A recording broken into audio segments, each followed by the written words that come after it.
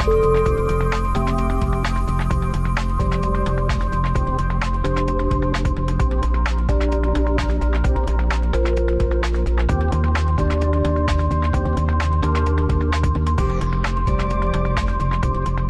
actually came to P.O.N.C.E 2 times before because I wanted to look at this old city which has not yet been turned into a parking lot, instead of just abandoned and rejected and hopeless and so on. And so to me, the cultural challenge of a place like P.O.N.C.E is based on programming, speedy architectural reactions.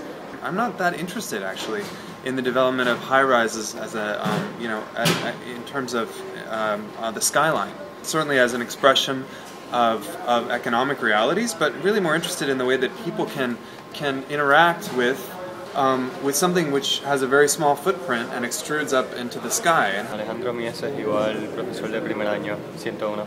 Mi nombre es Alejandro Exia, profesor de primer año aquí en la Escuela de Arquitectura. Nuestros estudiantes estaban haciendo una investigación acerca de eso y encontraron que sí, la despoblación en Ponce o el egreso poblacional en Ponce es masivo. Me parece interesante que la inserción de una escuela de arquitectura en Ponce hasta cierto punto abona a poder estimular que la gente vea un crecimiento no tan solo intelectual sino también cultural del diseño. Me parece que las dos instituciones tienen intereses en común que tienen que ver con la cultura de pensar las escuelas como agentes de transformación de la ciudad y no solamente como un claustro aislado monasterial del viejo sistema académico de que solamente los profesores hablan con los profesores, estudiantes con los estudiantes y no se influyen. Me parece que el modelo convencional de las firmas de arquitecturas corporativas trabajando con la ciudad no sirve más.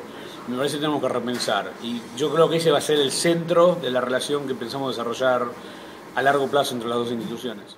Muchísimas gracias y bueno, hasta la próxima cumbre cuando estaremos disponiendo probablemente la implantación del proyecto.